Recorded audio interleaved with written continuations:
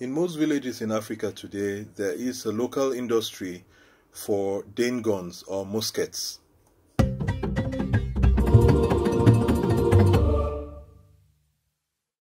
Putting a gunpowder here.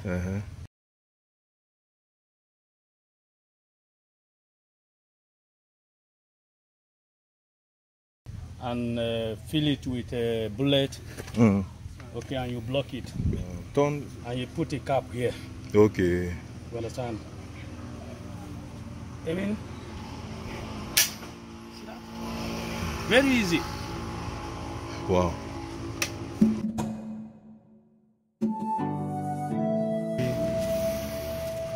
Show me the mechanism. They use a cap from a child's toy pistol.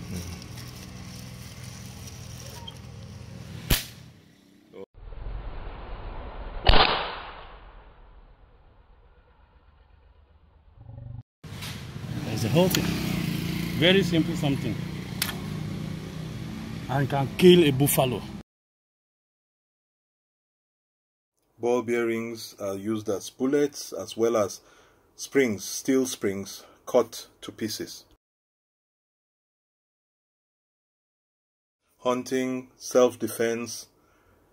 You can see the kind of pride they have in their equipment. All right.